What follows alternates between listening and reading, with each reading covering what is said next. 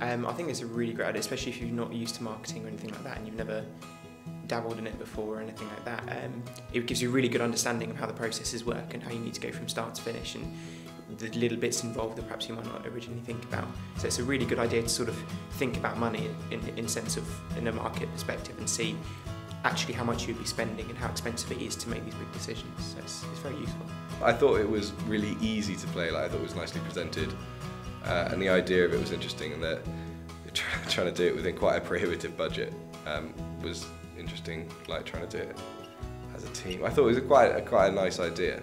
The reason that we got in touch with ThinkM was we wanted some activities or a new way of trying to engage the students in entrepreneurial thinking. It's interesting to watch the students because at first there seems to be quite a lot of confusion about what they're doing, and then as they start to formulate their ideas and organise their teams, they really start to galvanise and work together, and that's really good to see. I think one of the key things is instilling group working in the students. A lot of the time they're working on their own projects or in isolation, and they're doing their own research, and having to work with other people and to share ideas and work together is a good experience for them, and it's a great life skill for when they go on into their future careers after university.